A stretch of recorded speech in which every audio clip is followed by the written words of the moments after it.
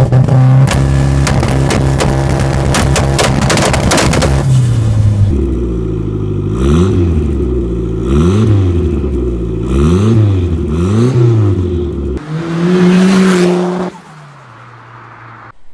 in today's vid, I'm going to do something a little bit different. If you like it, let me know in the comments. I'm going to do a comparison between two cars that I've got. This car hasn't been on the channel much at all. I think I've only done really one video of it in the past, in the old days. But this car, I know it looks like just a Titanium X Mondeo Mark IV, but it's holding a little secret. So before I show you that, we're going to show you around the car, show you the features it's got. We're going to compare it to the Zafira GSI, see which one's quicker. So this is the badge, the little tiny inconspicuous badge on the side of the car that tells you everything about this car. So the car is a Titanium X model. Obviously it's a Mondeo Mark IV. You can see really the only things from behind that sort of give it away. It's got a twin exhaust system on the back. What I want to do is get some back boxes on the back of this just to unleash that 5-cylinder turbo sound. So inside the car, it's got a nice luxurious feel to it, as a Titanium X model should have. It's got all the options, all the extras. What I like about this car, obviously it's got the push start button on it, so you just depress the clutch and then you can hear that 5-cylinder noise. So I'll give you a little rev as soon as it comes off of cold start. But you look around the car, you've got all the options. You've got sat nav, stability control, sport control.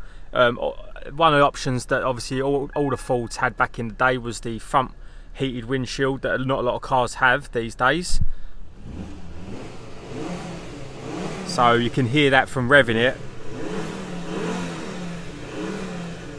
That's the 5-cylinder sound.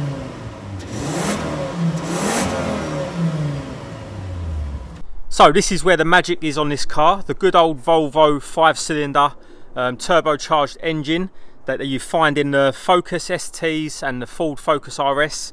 I know that the Ford Focus RS has a slightly different bottom end, a lot stronger, so it can take a lot more horsepower. But these engines are good for up to 300 horsepower. The problem with them, they designed a plastic inlet manifold, and on high boost applications, these obviously start splitting apart. Very poor design. So this engine is totally stock, other than I've put a K&N air filter in it just to help that growl, that bit of response to low down, and I've also put some Focus RS spark plugs in there as well, just to give it that better responsiveness. So nothing else has been done to the car. I thought it'd be a good comparison to put this 2.5 5-cylinder turbocharged engine, but in a heavier car, up against the Zafira GSI. Just see what is quicker acceleration, as they're both stock. Other than this one's got a panel filter and the Zafira GSI has got a decap pipe. So other than that, completely stock cars. So this is a 6-speed model, and out of the factory these come with 220 horsepower as opposed to the 225 horsepower on the STs. 5 horsepower does make no difference at all.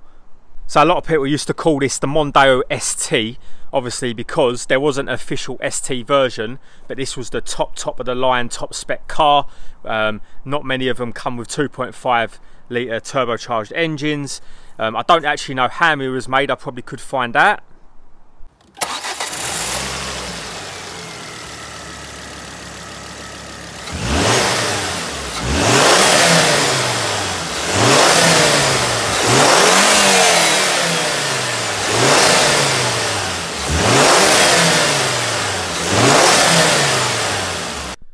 So I've got an app that's going to be set up to record the times, the acceleration times of both the cars. So I'm going to do both the cars from the same speeds. So we're going to start at 20 mile per hour and finish at 70 mile per hour, so we ain't breaking any laws. And we're going to time both cars to see which one accelerates quicker. So let's go for a drive. So we're going for a quick drive. I'm going to show you a little bit of the 5-pot cylinder noise.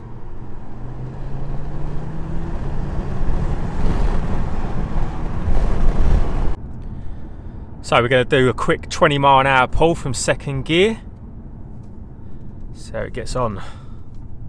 So I'm not going to record while I'm doing it. Right, so we're at our usual private road. I always do the testing at. You can see all the tyre marks and that when I get around the corner. Everyone tests over here. So just turn the climate control off. I'm going to turn the stability control off as well. so it gives us into like a sport mode situation. So the last pull that I've done, the time was 8.8 seconds, so we're going to check that now and see if we can beat that. So we'll reset that now and we'll go for another pull. So as it's a private road, I don't mind filming at the same time. So I'm going to go from second gear around this bend and then floor it, see what we get in the time. So there's a couple of bikers down here, so I've got to make sure I don't hit them. So we'll go for a quick pull. So 20 mile an hour, second gear, and a go.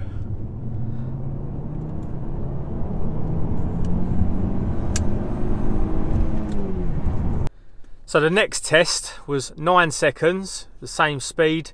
So we're looking at around 8.8 to 9 seconds for the acceleration speed on this car. So we're going to test the Zafira now. So onto the Zafira, we all know this car by now. So you can see totally stock engine. This will be a good test. 2 stock cars. Obviously the Mondeo has a panel filter, that's it, and this car has a pre-cat decat, just about to see down there. It's been changed, so the front cat's been taken out of that. Stock air filter, you know, the cotton air filter that comes with them. Just a set of VXR plugs. Other than that, stock map. These cars are 2-litre turbos, in case you don't know, and they come with 197 horsepower standard as opposed to the 220 horsepower to the 2.5 litre turbo. So then let's take this one out for a spin and we can test it, get some times and see if it's faster or slower than the Mondeo. Right, so let's test the Zafira. We just pulled over in a lay-by now. We're only going to go up to the speed limit, obviously, breaking no laws or anything. So just reset it, you can see. So we're going to do a pull down dual carriageway. So we're going to go out onto a 70 mile an hour road, so obviously that's the speed limit, and then we're going to do a pull. I don't know if I'm going to start from second or first in this car, so I'm going to check that out. It's raining, you can see it's damp. Just pulled out onto the dual carriageway, but you can see we're not going to get much closer than that. 8.7, so these cars are so evenly matched, it's ridiculous. So one issue I'm having, obviously you can see it's raining out at the minute, so the traction control's kicking in a little bit on the Zafira. Probably be better to do it on a dry day, but I'm going to try and do a second gear pull and not let the traction control kick in. Hopefully you get no wheel spin and we can get a more even number. Wow, so how about that for an average? 8.7 on the second run as well, in a lot less time. Traction control didn't kick in that time. I started from second instead of first. So 8.7 is what we're going with. So the Zafira has beaten the Mondeo by, I mean, what was it, 8.8 the fastest run, 9 seconds for the second run, and the Zafira pulled out 2 runs, so I'd say that was 8.9 for the Mondeo and 8.7 for the Zafira. So the Zafira wins by 0.2 of a second. That was a tight challenge. So I'm going to quickly do one more pull just to make sure that that weren't a fluke. So you can see it's been reset now. I'm going to start in second again, and then we're going to do another pull. The road is quite damp, so it is quite hard, but the traction control, I'm trying to feather in the throttle and it's all good. Final pull, the last pull in the car. I know I've done 3 pulls in this car, but you can see the average is very close in this car. 8.7, 8.7, 8.6. So yeah, completely stock other than the decat, and the other one's got a panel filter, this one hasn't, so we're pretty equal. I think that's come out pretty well. So while we're in the car park, I found this beast hiding away. I absolutely love these things, the way they all rivet together. Land Rover's decision to make the new old cars like these, brilliant decision. Looks like an old truck from 1980s, but all riveted together, but it's not. So while we're in the Zafira, I'm going to go and get some gifts for some lucky subscribers to send out to. So we're going good old Tesco, see what cookies they got. Blimey, it's been a long time since I've looked at the cookie section. They've got every cookie flavour you can imagine now, but I'm going to just probably stick with the good old Maryland cookies. Can't beat a Maryland cookie. You've got these new ones, these Fox ones, Banties, Cadbury's, the whole lot. But we're going to go with a Maryland. No one beats a Maryland cookie. So that should be enough. I just emptied out the whole box of cookies. So some lucky subscribers going to get a nice packet of cookies to eat while they're drinking a cup of tea and watching the videos in the future. Trim packs as well, so you can't go wrong. So I still have, after sending some lucky subscribers some packs of cookies, I've got 4 packs left. So the next 4 people to comment in the comments section with their address and that they want a pack of cookies, I'll send a pack of cookies off to you, and I'll sign them as well. So I'll get to sign in these 4 packs. Obviously these they're well in date, so plenty of time to eat them. And tag me on Instagram if you get a pack and you're lucky enough. So every packet I send out is going to be signed, so you know it's from me. I'm just going to do it by total random, so if you don't get a pack, don't be disheartened. There'll be giveaways in the future. If you get a pack, share me in your story and I'll share you on my profile. Thanks for watching the video and getting to the end.